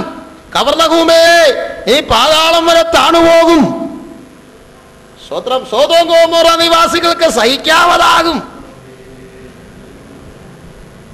സോദോം ഗോമോറയേക്കാൾ ദൈവം ചില ജാതികളെ ശിക്ഷിക്കും, ചിലരെ ശിക്ഷിക്കും. ചിലർക്ക് സഹിക്കാവതാകും എന്ന് പറയുന്നത് ശിക്ഷ ഭയങ്കരമാണ്, പക്ഷേ ശിക്ഷയ്ക്ക് വ്യത്യാസമുണ്ട്. 60 ലക്ഷം യഹൂദന്മാരെ കൊന്ന ഹിറ്റ്ലറിനെയും ഒരാളെയും കൊല്ലാതെ ജീവിച്ച മനുഷ്യനെയും നരകത്തിൽ ഒരു സ്ഥലത്തല്ല ഇടുക, വ്യത്യസ്ത സ്ഥലത്താണ്. എന്നിട്ട് താഴെ ഒരു പദപ്രയോഗമുണ്ട്, മരണത്തെയും പാതാളത്തെയും ചെയ്തു തീപ്പൊയ്യിൽ തള്ളിയിട്ടു. ഈ തീപ്പൊയ്ക രണ്ടാമത്തെ മരണം. ജീവപുസ്തകത്തിൽ പേരെഴുതി കാണാത്ത ഏവനെയും എന്ത് ചെയ്യും? സമയത്തിന്റെ പരിമിതി മൂലം എനിക്ക് വിശദീകരിക്കാൻ പറ്റിയില്ല. സ്തോത്രം, ഇത്രയെങ്കിലും ദൈവമക്കൾക്ക് ഗ്രഹിക്കാൻ പറ്റിയല്ലോ. സ്തോത്രം. അതുകൊണ്ട് അവിടെ നിന്നുകൊണ്ട് ചില കാര്യം കൂടെ ഞാൻ ഓർപ്പിക്കട്ടെ. സർവഭാവികളെയും ഉയർപ്പിച്ച് വലിയ വെള്ളാശ്രിതാശ്രമം പോലെ കൊണ്ടുവന്ന് നിർത്തി അവരുടെ ജനനം മുതൽ മരണം വരെയുള്ളതായ ഹിസ്റ്ററി മുഴുവൻ ചിത്രമായി, ഭാഷയായി എല്ലാവരുടെ മുൻപാകെ കാണിച്ച് അവർ പാപികളും നരകവിധിക്ക് യോഗ്യരും ആണെന്ന് അവരെ കൊണ്ട് തന്നെ സമ്മതിപ്പിച്ച് ശേഷമാണ് അവരെ നരകത്തിൽ തള്ളുള്ളൂ. അതുകൊണ്ട് നരകത്തിൽ യുഗായുഗങ്ങളോളം നിത്യതയോളം ഭാവി കിടന്നാലും ഒരു ഭാവിയും അവിടെ കിടന്ന് പറയത്തില്ല ദൈവം എന്നോട് അനീതിയായി ചെയ്തു എന്ന്. എല്ലാ ഭാവികളും അവിടെ കിടന്ന് പറയും, എൻ്റെ കുഴപ്പം കൊണ്ട് ഞാൻ ഇവിടെ വന്നതാണ്. സ്വത്രം പ്രത്യേകം പറയുന്നു, ജീവപുസ്തകത്തിൽ പേരെഴുതി കാണാത്ത ഏവനെയും എവിടെ തള്ളിയിടും? തീപ്പൊയ്കയിൽ തള്ളിയിടും. തീപ്പൊയ്ക എന്ന് പറഞ്ഞാൽ എന്താ? നരകത്തിൽ തീയുണ്ടെന്ന്. അത് പൊയ്കയാണെന്ന് പറഞ്ഞാൽ എന്താ? അതൊരു തടാകമാണെന്ന്. നരകം എന്ന് പറഞ്ഞാൽ എന്താ? തീ കൊണ്ടുള്ള ഒരു തടാകം. ആ തടാകത്തിലെ വെള്ളം തീയാണ്. പിന്നെ നരകത്തിൽ എന്തുണ്ട്? വെളിപ്പാട് 21:8 നരകത്തിൽ എന്തുണ്ട്? പെട്ടെന്ന് എടുത്തുനിന്ന് വായിച്ച നരകത്തിൽ എന്തുണ്ട്? വെളിപ്പാട് 21:8. എന്നാൽ ഭീരുക്കൾ, അവിശ്വാസികൾ, അവസാന ഭാഗം മാത്രം വായിച്ചേ. എന്നിവർക്കും ഭോഷ്കും പറയുന്ന ഏവർക്കുമുള്ള ഓഹരി തീയും ഗന്ധവും കത്തുന്ന പൊയ്കയിലത്രേ. ഗന്ധകവും കത്തുന്ന പൊയ്കയിലത്രേ. അപ്പോ നരകത്തിൽ എന്തുണ്ട്? തീ മാത്രമല്ല, ഗന്ധകമുണ്ട്. ഗന്ധകത്തിന്റെ പ്രത്യേകത എന്താ? ഗന്ധകം ഔഷധ ഗുണമുള്ളതാണ്. ഗന്ധകം ഉള്ളത് കൊണ്ടായിരിക്കണം ഒരുപക്ഷെ മനുഷ്യൻ എന്നേക്കുമായി ദഹിച്ചു പോകാതെ അവിടെ കിടക്കുന്നത്. ഈ തീയുടെ പ്രത്യേകത ഗന്ധകം ഉള്ളത് കൊണ്ട് മനുഷ്യ ശരീരത്തെ സൂക്ഷിക്കുകയും അപ്പോൾ തന്നെ ദണ്ണിപ്പിക്കുകയും ചെയ്യും. ഗന്ധകത്തിന്റെ മറ്റൊരു പ്രത്യേകത, ഗന്ധകം ദുർഗന്ധം വമിക്കുന്നതാണ്. ആ ദുർഗന്ധം വമിച്ചുകൊണ്ട് ദണ്ണിപ്പിക്കപ്പെട്ട് ഈ തീയിൽ ഒരിക്കലും വെന്തു പോകാതെ എന്നേക്കും അവിടെ കിടക്കണമെന്ന്. നരകത്തിൽ എന്തുണ്ട്? വെളിപ്പാട് 14:11. നരകത്തിൽ എന്തുണ്ട്? മത്തായി 25:30. നരകത്തിൽ എന്തുണ്ട്? യെശയ്യാവ് 14:11. ഈ 3 വാക്യങ്ങളോടെ വായിച്ച് നരകത്തിൽ എന്തൊക്കെയുണ്ട്? അവരുടെ ദണ്ഡനത്തിന്റെ പുക എന്നേക്കും പൊങ്ങും. കണ്ടോ? അപ്പൊ പുകയുണ്ട്, എന്നേക്കും പൊങ്ങുന്ന പുക. അപ്പൊ തീയുണ്ട്, ഗന്ധകമുണ്ട്, പുകയുണ്ട്. ഇനി എന്തുണ്ട്? മത്തായി 25:30. എന്നാൽ കൊളരുതാത്ത ദാസനെ ഏറ്റവും പുറത്തുള്ള ഇരുട്ടിലേക്ക് തള്ളിക്കളവീൻ. ഏറ്റവും പുറത്തുള്ള ഇരുട്ടിലേക്ക് തള്ളിക്കളവീൻ. അവിടെ കരച്ചിലും പല്ലുകടി ഉണ്ടാകും. അവിടെ ഇരുട്ടാണ്. അധോപാതാളത്തിലെ യാഥാസ്ഥലത്ത് തീജ്വാലയിൽ കിടന്നുകൊണ്ട് ധനവാൻ ലാസറിനെ കണ്ടു, അബ്രഹാമിനെ കണ്ടു. അപ്പോ പാപി ഇപ്പോൾ പോയി കിടക്കുന്ന സ്ഥലത്ത് ഇരുട്ടില്ല, അതുകൊണ്ടല്ലേ കാണാൻ കഴിയുന്നത്. പക്ഷെ നരകം അങ്ങനെയല്ല. നരകം തൊട്ടടുത്ത് കിടക്കുന്ന പാപിയെ കാണാൻ കഴിയത്തില്ല. എൻ്റെ ഭാവന മലയാളി അവിടെ കിടന്നുകൊണ്ട് പറയുക, അച്ചായോ അമ്മച്ചി ആരാ അടുത്ത് കിടക്കണേ? അപ്പൊ അടുത്ത് കിടക്കുന്ന ഒരു തമിഴനാ, ഇപ്പുറം കിടക്കുന്ന ആരാ ഒരു മറാഠിക്കാരൻ, അപ്പുറം കിടക്കുന്ന ആരാ ഒരു അമേരിക്കക്കാരൻ, ഇപ്പുറം കിടക്കുന്ന ആരാ ഒരു ആഫ്രിക്കക്കാരൻ. ഇവന് മലയാളം മാത്രമേ അറിയൂ. തമ്മിൽ കാണാൻ കഴിയത്തില്ല. സംസാരിക്കുന്നത് പല ഭാഷയാണെന്ന് നിങ്ങൾ ചിന്തിച്ച് എന്തോരു സ്വസ്ഥതയുണ്ട് ജീവിതത്തിൽ. ഭയങ്കര വേദനയാണെങ്കിലും ഭയങ്കര നൊമ്പരും ദുർഗന്ധവും ഒക്കെ ആണെങ്കിലും കാണാൻ കഴിയുമെങ്കിൽ അതൊരാശ്വാസം. ഇനി അത് മാത്രമല്ല, തൊട്ടടുത്ത് അമ്മച്ചി കിടക്കുകയാണെങ്കിൽ അതും ഒരാശ്വാസം. ഒരു വിധത്തിൽ മനസ്സിനൊരു ആശ്വാസം. അത് ഇതങ്ങനെയൊന്നുമല്ല. കാണാൻ കഴിയത്തില്ല. അടുത്ത് കിടക്കുന്നവരെ നമ്മൾക്ക് ഭൂമിയിൽ വെച്ച് നമ്മൾ പരിചയപ്പെടാത്ത മനുഷ്യരായിരിക്കാം. അത് 1-2 ദിവസം കിടന്നാൽ മതിയോ പ്രിയപ്പെട്ടവരെ? നിത്യയോളം അവിടെ കിടക്കണം. ഇനി നരകത്തിൽ എന്തുണ്ട്? യെശയ്യാവ് 14:11 കൂടെ വായിച്ച് നമുക്ക് ചെന്ന് നിർത്താം. നിന്റെ ആഡംബരവും വാദ്യഘോഷവും പാതാളത്തിലേക്ക് ഇറങ്ങിപ്പോയി. നിന്റെ കീഴെ പുഴുക്കളെ വിരിച്ചിരിക്കുന്നു. കൃമികൾ നിനക്ക് പുതപ്പായിരിക്കുന്നു. സ്പീഡിൽ വായിക്കില്ല. പുഴുക്കളുണ്ട്, പുഴുക്കൾ. അപ്പൊ പുഴുവാകുന്ന പുഴു നിന്റെ കീഴെ പുഴുക്കളെ വിരിച്ചിരിക്കുന്നു. അടുത്തത് കൃമികൾ നിനക്ക് പുതപ്പായിരിക്കുന്നു. അപ്പൊ മെത്താന്ന് പറയുന്നത് പുഴുവാ, പുതപ്പെന്ന് പറയുന്നത് കൃമിയാ. പുഴു കൊണ്ടുള്ള മെത്തയെ കിടന്നാൽ എങ്ങനെ ഇരിക്കും? ഇന്ന് ചിലർക്ക് ഇത് തന്നെയാണല്ലോ ഇഷ്ടം, ഇങ്ങനെ കാണിക്കണം, ആടിപ്പാടണ ഇഷ്ടം അല്ലേ? ക്രിസ്മസ് ഒക്കെ വരുമ്പോൾ ചിലർ അങ്ങ് വലിയ വാദ്യമൊക്കെ അങ്ങ് വെച്ചിട്ട് ഇങ്ങനെ ആടുക. ഇവൻ അവിടെ ചെന്ന് കിടന്നാൽ ഈ ആട്ടം തന്നെയാണ്. ഒരിക്കലും അവന് നിൽക്കാൻ തോന്നില്ല. ഈ ആട്ടം തന്നെ പുഴു കൊണ്ടുള്ള മെത്തയാ. ചെറിയ പുഴുവൊന്നുമല്ല, അഗ്നി വളരുന്ന പുഴു ഉണ്ടെന്ന് ശാസ്ത്രം കണ്ടെത്തിയിട്ടുണ്ട്. ഒരിക്കലും ചാകാത്ത പുഴു. ആ പുഴു വലിയ നീളമുള്ളതാകാനാ. വലിയ മൂർക്കം പാമ്പിൻ്റെ ഒക്കെ നീളം ചിലപ്പോൾ കണ്ടേക്കാം. ഏതായാലും അതിങ്ങനെ കിടന്ന് അതിനകത്താണ് കിടക്കണം. ഇനി പുതപ്പൻ ആ മീതെ ഇട്ടേക്കണ സാധനം എന്താ? കൃമി.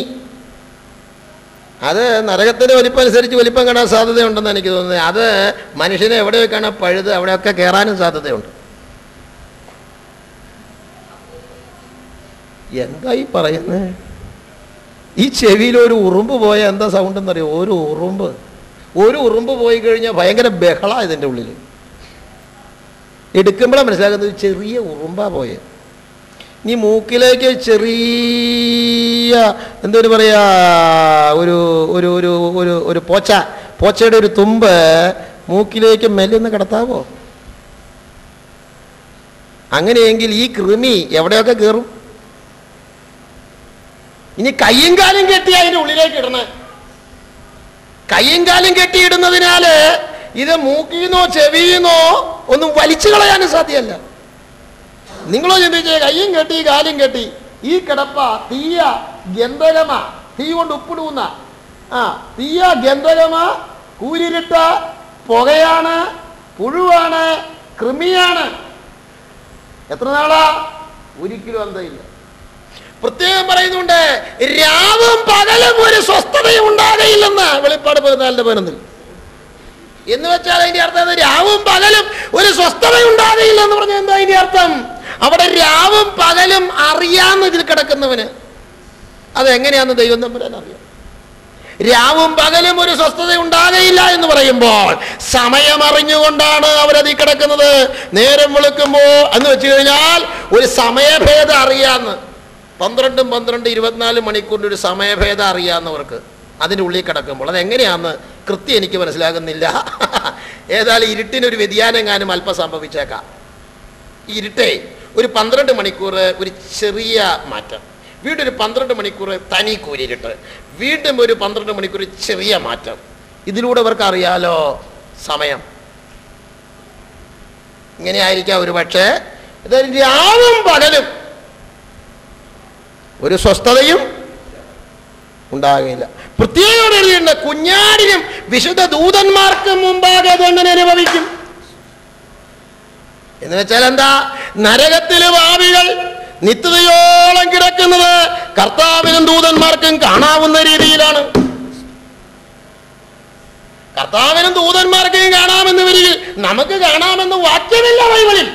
എങ്കിലും ഞാൻ മനസ്സിലാക്കുന്നത് കർത്താവിനും ദൂതന്മാർക്കും കാണാമെന്ന് വരികിൽ ദൂതന്മാരെക്കാൾ ശ്രേഷ്ഠർ നമ്മളാകയാൽ, സഭയാകയാൽ നമുക്കും കാണാൻ സാധ്യതയുണ്ട്.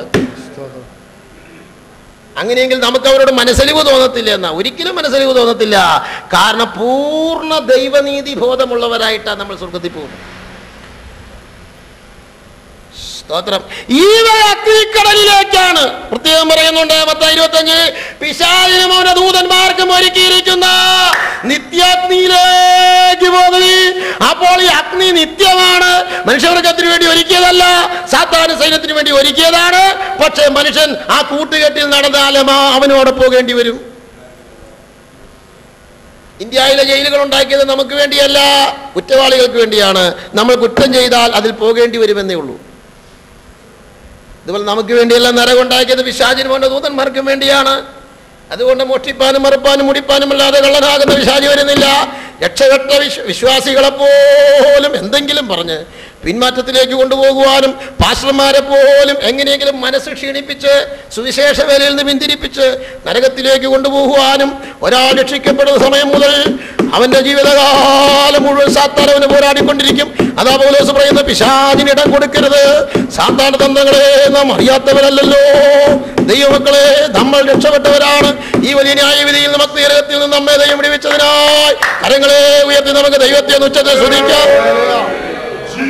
എന്നാൽ നമ്മുടെ ജീവിതകാലത്ത് നമ്മെ ഇതിൽ നിന്ന് വ്യതിരിപ്പിച്ച് അതിലേക്ക് കൊണ്ടുപോകുവാൻ സാത്താൻ കച്ച കെട്ടി ഇറങ്ങിയിരിക്കുകയാണ്. അതുകൊണ്ട് സാത്താനെ ജയിച്ച, മരണത്തെ ജയിച്ച, പാതാളത്തെ ജയിച്ച, സർവത്തിന് മേലധികാരിയായ ഒരു കർത്താവിന്റെ മാറിടം നമുക്ക് വേണ്ടി ചാരാനുണ്ട്.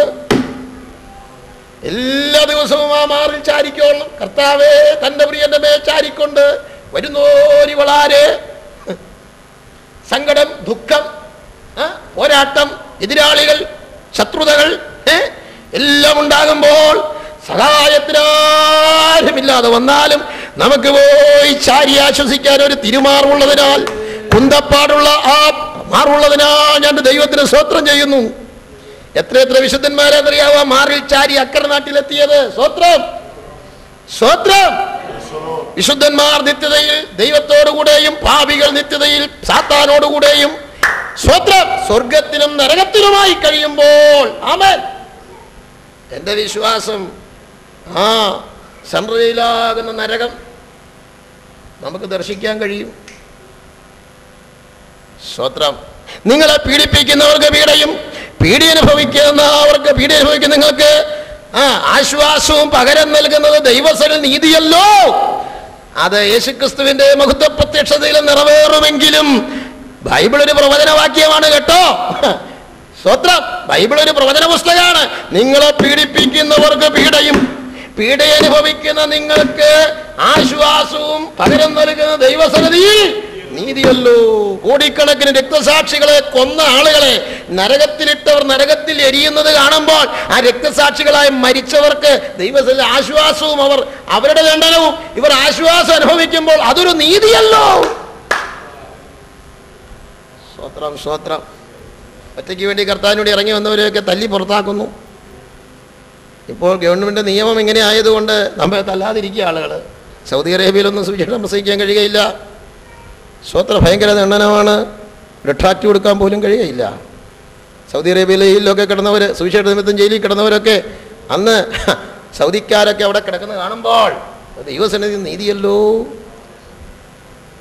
റോമാ പട്ടണത്തിന് തീ കൊടുത്തിട്ട് ക്രിസ്ത്യാനികളാണ് തീ കൊടുത്തതെന്ന് നീറോ ചക്രവർത്തി പറഞ്ഞു വരുത്തി. അങ്ങനെ ക്രിസ്തീയ വിരോധം ഉണ്ടായി നീറോയുടെ കാലത്ത്. അങ്ങനെയാണ് അപ്പോസ്തലന്മാരെയും വിശ്വാസികളെയും കൊന്നൊടുക്കിയത്. സ്തോത്രം. പത്രോസിനെ തലകീഴായി ക്രൂശിച്ചു, പൗലോസിനെ തലവെട്ടി. നീറോയുടെ കാലത്ത് 1,00,000 വിശ്വാസികളെ കൊന്ന് ഒരു ഗുഹയിൽ കൊണ്ടുപോയി മറവ് ചെയ്തു. 1,00,000 വിശ്വാസികളെ കൊന്നിട്ട് ഒരു ഗുഹയിൽ കൊണ്ടുപോയി മറവ് ചെയ്തു. വിശ്വാസികൾക്ക് പരസ്യമായി ആരാധിക്കാനോ പ്രാർത്ഥിക്കാനോ അവിടെ അവസരം ഉണ്ടായിരുന്നില്ല. അതുകൊണ്ട് വിശ്വാസികൾ എന്ത് ചെയ്യുന്നറിയാവോ? 1,00,000 വിശ്വാസികളെ മറവ് ചെയ്ത ഗുഹയിൽ പോയി ആരാധിക്കാൻ. ആരും അങ്ങോട്ട് വരില്ല. നാറ്റമടിക്കാതിരിക്കാൻ കുന്തിരുക്കം കത്തിച്ചു, കണ്ണ് കാണാൻ മെഴുകുതിരി കത്തിച്ചു. അന്നത് തുടങ്ങിയ അവര് കുന്തിരുക്കം കത്തിച്ചത് നാറ്റം അടിക്കാതിരിക്കാൻ വേണ്ടിയാ. അവർ മെഴുകുതിരി കത്തിച്ചത് വെളിച്ചം കിട്ടാൻ വേണ്ടിയാ, അല്ല ദൈവത്തെ പ്രസാദിപ്പിക്കാനല്ല. ആ 1,00,000 വിശ്വാസികൾ അന്ന് ഒളിച്ചിരുന്ന് ആരാധിച്ചവരൊക്കെ സ്തോത്രം. നീറോ ചക്രവർത്തി നരകത്തിൽ കിടക്കുന്ന കാണുമ്പോൾ ദൈവസന്നിധിയിൽ ഒരു നീതിയല്ലോ. സ്തോത്രം സ്തോത്രം. ഇന്ന് പരസ്യരംഗങ്ങളിൽ നിന്നൊക്കെ നമ്മളെ ആളുകൾ ഓടിച്ചാൽ അവരുടെ വിചാരം അവർക്കെന്തോ കാര്യസാധ്യം ഉണ്ടായെന്ന്. അവർക്കല്ലോ കാര്യസാധ്യം ഉണ്ടായേ, നമുക്ക് കാര്യസാധ്യം ഉണ്ടായേ. കാരണം എന്നറിയാവോ, നമ്മളവിടെ ചെന്നതും അവർ നമ്മെ ഓടിക്കുന്നതും നാം ഓടുന്നതും അവർ ചിരിക്കുന്നതും എല്ലാം അവിടെ പ്രദർശിപ്പിക്കും. സ്തോത്രം. നമ്മുടെ മൈക്ക് എടുത്തോണ്ട് പോയതും സ്തോത്രം. നമ്മുടെ വാന്റെ മുമ്പിലിരുന്ന ബാനർ വലിച്ചു പൊട്ടിച്ചുകൊണ്ട് പോയതും ഇടിച്ചപ്പോ പറഞ്ഞ കുനിഞ്ഞതിനാൽ ഇടിച്ചരിക്ക് കൊള്ളാണ്ടിരുന്നതും എല്ലാ ചിത്രങ്ങളും അവിടെ കാണിക്കും. നമുക്ക് എഴുന്നേറ്റ് നിൽക്കാം. സ്തോത്രം. മനുഷ്യൻ മരിച്ചാൽ വീണ്ടും ജീവിക്കുമോ? നമ്മുടെ പുസ്തകം പറയുന്നു മനുഷ്യൻ ജീവിക്കും. മരണത്തോടെ അവസാനിക്കുന്നവനല്ല മനുഷ്യൻ. മരണത്തിനപ്പുറം മനുഷ്യനൊരു ജീവിതമുണ്ട്. സ്തോത്രം. എന്ന കാൽവരിയിൽ 2 കള്ളന്മാരുടെ നടുവിൽ ഒരു കള്ളനെ പോലെ കള്ളനെ രക്ഷിച്ച കർത്താവ്, യാതൊരു ദോഷവും ചെയ്യാത്ത ദൈവത്തിൻ്റെ കുഞ്ഞാട്, ആകാശത്തിന് ഭൂമിക്കും മധ്യേ ഇരുകരങ്ങൾ ഇരുഭാഗത്തേക്ക് വെച്ച് ആണികൾ ചെലുത്തപ്പെട്ട് കാലുകൾ 2 കൂട്ടി വെച്ച് വലിയ ഇരുമ്പാണി ചെലുത്തപ്പെട്ട് മുൾക്കിരീടധാരിയായി പുറമെല്ലാം ഉഴവുകാർ കലപ്പുകൊണ്ട് നിലമുഴുന്നതുപോലെ കീറി മുറിച്ച് ദേഹമാകെ തകർന്നു തുടങ്ങി ദേഹം ആപാത ചൂടൻ കീറിപ്പറഞ്ഞ് ഹല്ലേലൂയ എല്ലാവരാലും കൈവിടപ്പെട്ടവനായി ക്രൂശിൽ നഗ്നനായി അതിഭയങ്കരമായ നരകദണ്ഡനത്തിലൂടെ കടന്നുപോയി ഇരുട്ടിലൂർ കഴിഞ്ഞ് എലോഹി എലോഹി ലമാ ശബക്കദാനി, എൻ്റെ ദൈവമേ എൻ്റെ ദൈവമേ നീ എന്നെ കൈവിട്ടതെന്ന് എല്ലാവരാലും കൈവിടപ്പെട്ട് അലറിക്കരഞ്ഞ് ഒരു തുള്ളി നല്ല വെള്ളം കുടിക്കാൻ കിട്ടാതെ അതിഭയങ്കരമായ ദണ്ഡനങ്ങൾ അനുഭവിച്ച നമ്മുടെ കർത്താവിനായി നമുക്ക് കരങ്ങൾ ഉയർത്തിയ ദൈവത്തെ ഒന്ന് സ്തുതിക്കാം. സ്തോത്രം സ്തോത്രം. ഈ യോഗമധ്യേ ഉയർത്തെഴുന്നേറ്റവനായി നമ്മുടെ കർത്താവ് വന്നിരിക്കുന്നു. കർത്താവിന് പറയാനുള്ളത് ഹല്ലേലൂയ, നിന്നെ രക്ഷിപ്പാനായി ഞാൻ ഈ ഭയങ്കരമായ പീഡനങ്ങൾ അനുഭവിച്ചു. സ്തോത്രം. നമുക്ക് ഒന്നുകൂടെ തീരുമാനമെടുക്കാം. കർത്താവേ, എനിക്ക് ഇനി തരുന്ന ആയുഷ്കാലം മുഴുവൻ എൻ്റെ പ്രിയന് വേണ്ടി, ഹല്ലേലൂയ, ലോകത്തിന് വേണ്ടിയല്ല, ലോകക്കാർക്ക് വേണ്ടിയല്ല. ഞാൻ രക്ഷിക്കപ്പെട്ട ശേഷം ജീവിതത്തിൽ പല തെറ്റുകളും വന്നു പോയിട്ടുണ്ട്. കർത്താവേ, മനഃപൂർവ്വം എന്നോട് ക്ഷമിക്കണമേ. നിന്റെ ചോരയാൽ ഒന്നുകൂടെ എന്നെ കഴുകണമേ. ഒരു പുതിയ തീരുമാനത്തോടുകൂടെ ഇന്നു മുതൽ ഒരു ക്രിസ്തീയ ജീവിതം പുതുമയോടെ നയിക്കുവാൻ എൻ്റെ പ്രാണപ്രിയം വരുമ്പോൾ കൈവിടപ്പെട്ടു പോകാതെ യോഗ്യതയോടെ കർത്താവിനെ എതിരേൽക്കുവാൻ, ഈ ലോകത്തിന്റെ മാലിന്യം പറ്റാതെ വിശുദ്ധിയെ തികച്ച് കർത്താവിൻ്റെ വരവരെയും ലോകത്തിൽ ജീവിക്കുകയാണെങ്കിൽ മരണം വരെ വിശുദ്ധിയും വേർപാടും പാലിച്ച് ഹല്ലേലൂയ വേദപുസ്തകത്തിൽ എഴുതിയിരിക്കുന്നതായ പ്രമാണങ്ങൾക്കൊത്തോണം ഉയർന്ന ഒരു ജീവിതം നയിക്കുവാൻ, പാലും തേനും ഒഴുകുന്ന ഒരു ജീവിതം നയിക്കുവാൻ എന്നെ തന്നെ ഇതാ കർത്താവെ ഒന്നുകൂടെ സമർപ്പിക്കുന്നു. എല്ലാവരും യാഗപീഠത്തിലേക്ക് എന്നാട്ടെ. കർത്താവ് നോക്കിക്കൊണ്ടിരിക്കുകയാണ്. ഹൃദയത്തിൽ ഒരു തീരുമാനമെടുത്താട്ടെ. കർത്താവേ, ഇതുപോലെ ജീവിച്ചതുപോലെയല്ല, ഇസ്രായേൽ മരുഭൂമിയിൽ ജീവിച്ചതുപോലെയല്ല, ഇസ്രായേൽ കനാനിൽ ജീവിച്ചതുപോലെ. മരുഭൂമി മത്സരമാണ്, വെറുപ്പാണ്, അവിശ്വാസമാണ്, വിഗ്രഹാരാധനയാണ്. എന്നാൽ കനാനിൽ ഒരു ദേശം വെട്ടിപ്പിടിക്കുകയായിരുന്നു. ഒരു വിജയകരമായ ജീവിതം, വിജയകരമായ ശുശ്രൂഷ, ഒരു വിജയകരമായ ജീവിതത്തിന് വേണ്ടി എന്നെ തന്നെ ഇതാ കർത്താവേ ഞാൻ ഒന്നുകൂടെ സമർപ്പിക്കുന്നു. നിന്റെ യാഗപീഠത്തിലേക്ക് ഞാനിതാ എന്നെ തന്നെ സമർപ്പിക്കുന്നു. മുറുകെ പറ്റുന്ന ഭാവങ്ങൾ വിട്ട്, സകല ഭാരവും വിട്ട് എന്റെ മുമ്പിൽ വെച്ചിരിക്കുന്ന ഓട്ടം ഓടി തികപ്പാൻ ദൈവകരം എനിക്ക് തരണമേ. ക്രൂശിന്റെ വീട്ടിലേക്ക് ഓടിച്ചല്ല. Hallelujah hallelujah hallelujah.